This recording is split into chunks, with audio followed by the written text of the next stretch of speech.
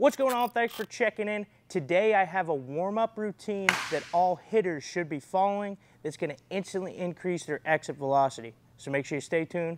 Check this one out. Good morning. I feel special. How you feel this morning? All right, keep this rolling. Keep this rolling. Oh, thanks, man. Okay. Morning. All right, so this is what we got. I'm going to have you hit a ball off a tee right now, cold, as hard as you can.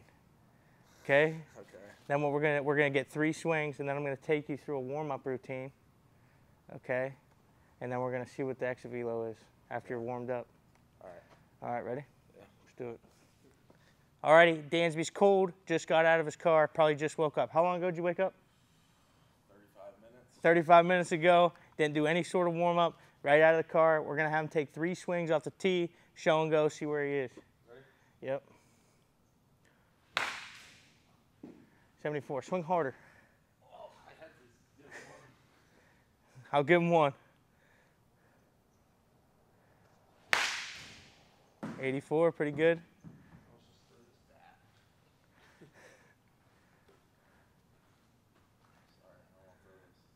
Pop a 90. 90, just like that. All right, so one of my biggest pet peeves that I see, in baseball is hitters simply not warming up. They're just jumping in the cage, showing going. So I'm gonna show you what that looks like today.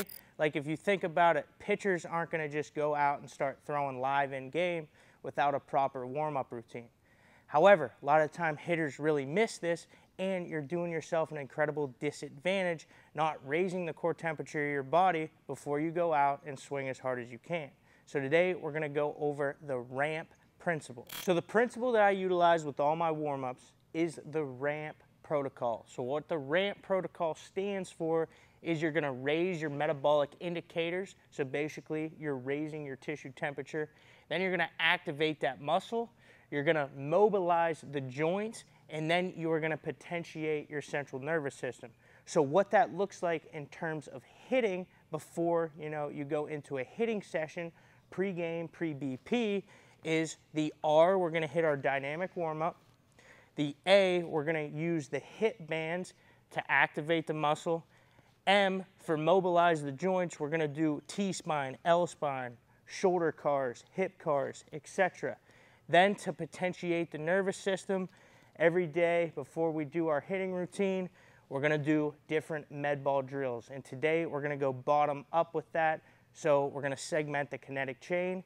Now when Dansby goes back on that tee today, you're going to see this whole ramp principle in full effect. All right, very first thing, the R, raising that tissue temperature. We're just going to hit an everyday dynamic warm-up.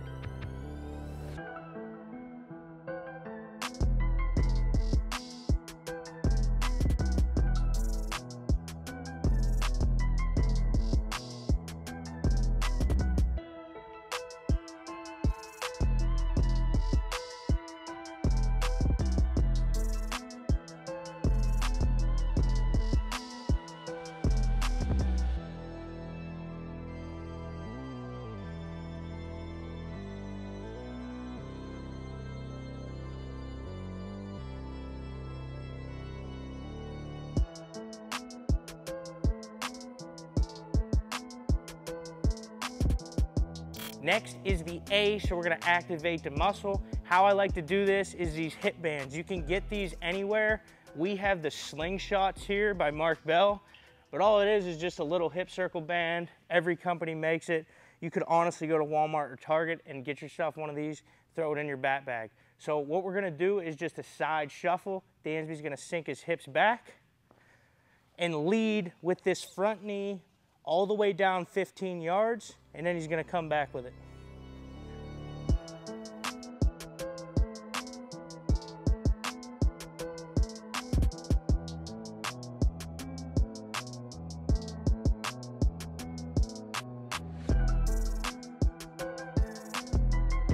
Still on A here. After that hip circle band, I like to do a pogo series. So Dansby's gonna roll double leg pogos down, then backwards.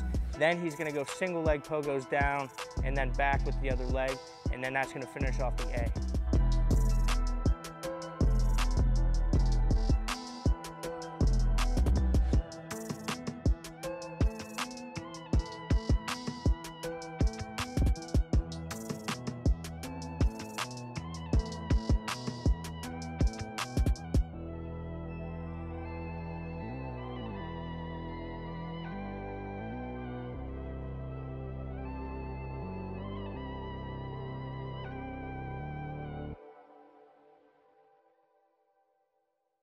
All right, for the M, first thing we're gonna do to mobilize the joints is we're gonna do a T-spine exercise. So Dansby's gonna go ahead and lay down on the ground. Bottom leg's gotta be straight here. You're gonna pull that big toe to your shin. Now, slight bend in the knee that's up and over. And you're gonna do your best to try to keep this knee pinned on the ground. Come on, Dansby's a little stiff, but he's gonna try to do his best. Simply gonna open up and try to get his hands to the turf or the ground back behind him. He's gonna work through this slowly but dynamically, okay, opening up that thoracic spine, opening up the chest, etc. Next one is one of my favorites to open up the lumbar spine. I just call them Ichiros. Why? Simply went to a game, saw Ichiro out in the outfield doing this. I'm like, hey, I'm gonna steal that lumbar exercise. So go ahead and you're gonna start in a figure 4. So one leg up and over. Okay, now you're gonna pull this big toe to your shin, dorsiflexion. You can slide it out a tick. This heel is always gonna be on the ground as you pivot, do windshield wipers back and forth. Hands on the ground. Now you're just gonna pivot and do windshield wipers out of that figure 4 position. You're gonna go a set of 10 on each leg. Next, we're gonna mobilize the hip here. So my favorite way to do that is through cars or controlled articular rotations. So what we're gonna do is just your typical hip car. A lot of guys do this wrong. A lot of guys like to move the pelvis. Go to your end range here. Even if your end range is a little bit, right? You just wanna find that end range without internally rotating at the pelvis. Okay, so you're gonna grab a rack or grab a wall or the fence if you're out on the field. You're gonna try to keep this thigh on the wall as close as you can, so it's gonna lock your pelvis in tight. Now what you're gonna do is you're gonna come up and over with the hip. Now you're gonna try to flip it at that end range, come back around, all the way down, and come back through that same pattern. So what you can do is you can picture a small hurdle here. You can even put a small hurdle there to get up and over that. You're gonna work through one set of 10 reps as slow and controlled as you can here, finding that end range of the joint, working through it. All right, so we got the R, we got the A, we got the M, now the P for potentiation. How I like to do this is through a med ball series. We're gonna do a simple bottom-up med ball series to potentiate your central nervous system before you go take batting practice. So we're gonna grab a 6-pound med ball, a 4-pound med ball, or an 8-pound med ball. Don't wanna go too crazy heavy with this because we wanna fire that sucker quick. First one is just kneeling, facing the wall. Come one leg out, half kneeling. Good. Now you're gonna rotate to that down leg as quick as possible, throw it into the wall for 3 reps.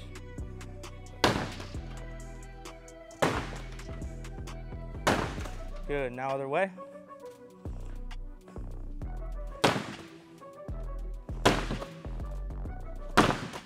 Nice. Now what we're gonna do is we're gonna face the side, kneeling to that bladed off leg. We're gonna do 3 of these as well.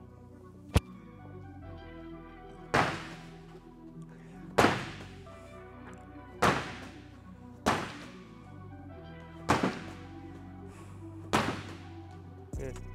Now, working our way up to standing, we're gonna face the wall, one leg out in front, same thing as kneeling, hit 3 each side.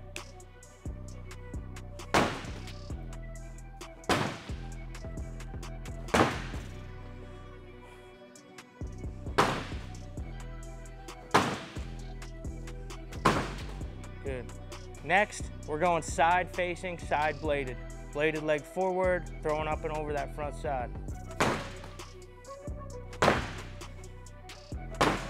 Good.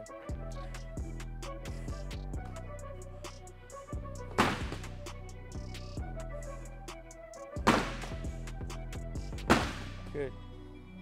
Now for these last 2, we're just gonna go swing side, dominant side, switch hitter, hit both ways. Dansby's a right-handed swinger, so he's just gonna hit his right side here. The next one is a force separation medicine ball drill. As his leg crosses midline of his body, the ball is going to cause a separation. So he's gonna pull up and across, equal and opposite into the wall.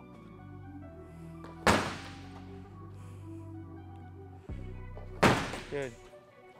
Now we're starting to get that hip to shoulder separation. Nice. Lastly, you're just gonna do the same exact thing if you were to swing. So you can do some sort of toe tap, leg kick, heel lift, whatever it is specific to your particular swing, just hit 3 reps.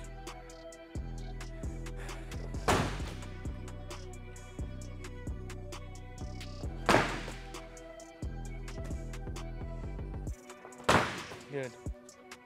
All right, that's a wrap on the ramp warm-up routine for hitters. Now we're gonna see how Dansby's exit velocity is directly correlated to that warm-up we just did. Also, it only took about 10 minutes. So take 10 minutes out of your day, do this ramp warm-up, see what happens. Dansby just goes, hey, don't film this, let's get in that quick idea. But we're not gonna cheat the system. All right, so we got 3 balls, he's got 3 swings. His last exit velocity pre-ramp warm-up was 90. So let's do it. 3 swings. First swing. 95.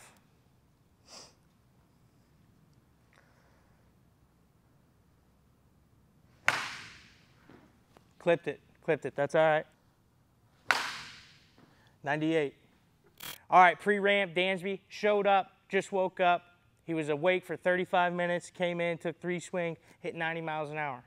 Right after our ramp hitters warm up, came in, was able to hit 98. So that's an 8-mile-an-hour gain in exit velocity in like 10 minutes. All right, so if you're a hitter and you're not doing some sort of warm up, I'm not saying you have to follow the ramp exactly. You're giving yourself an incredible disadvantage. No more show and go swings. A lot of things can go wrong. You can get injured, right? And you're not going to get the most out of that particular hitting session or that BP session. All right, and if you want to build elite exit velocity like Danny Bananas over here hitting 102 miles an hour off a tee in our last video, right, go ahead and click the link in the description. I'm selling my elite exit velocity program. It's a 14-week program focusing solely on building that rotational power that transfers into the swing. Also, always remember that I pump out 2 of these videos per week, so do me a favor and subscribe. I appreciate you. We'll catch you next week. Game rewards the grind. It knows how much you've invested.